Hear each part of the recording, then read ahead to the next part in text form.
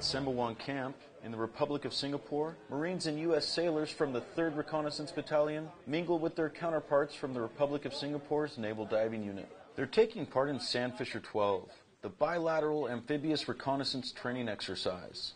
After a briefing, they carry on with today's first objective by taking to the water.